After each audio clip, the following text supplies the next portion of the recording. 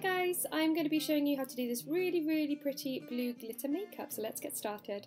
First of all, I'm just going to prime my eyes with Soap & Glory. It's about it's about Prime Primer. I got completely confused then.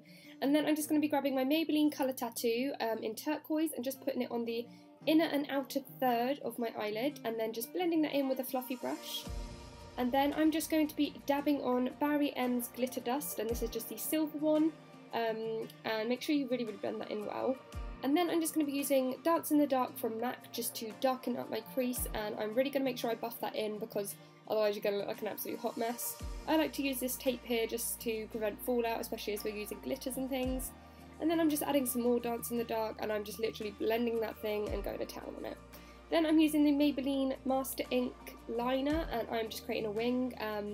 Using the tape is awesome to help you create the perfect wing.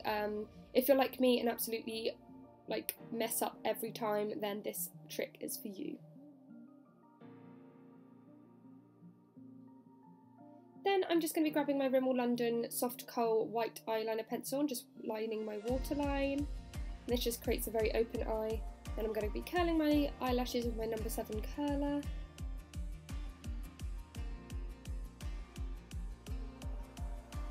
Then I'm just going to be grabbing that colour tattoo and putting it on my lower lash line as well.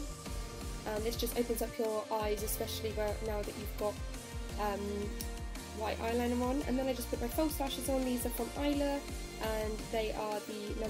111, I think, the 3-dimension lashes.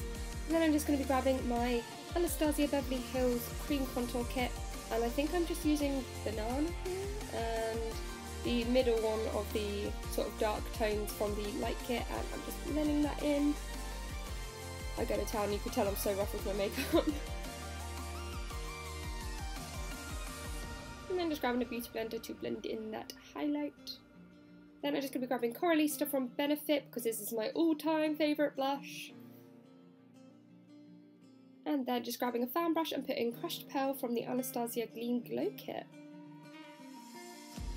For lipstick, I'm just using my Bourjois Beige Trench lipstick, and this is just a very nice sort of pinky nude, and just ties in the look together very well. And I know I've got a little bit of eyeliner on my left eye, and it does my head in editing back as well, so please don't comment on that. So yeah, I hope you enjoyed this video. Give it a thumbs up if you did, and be sure to look out for my next video. Bye!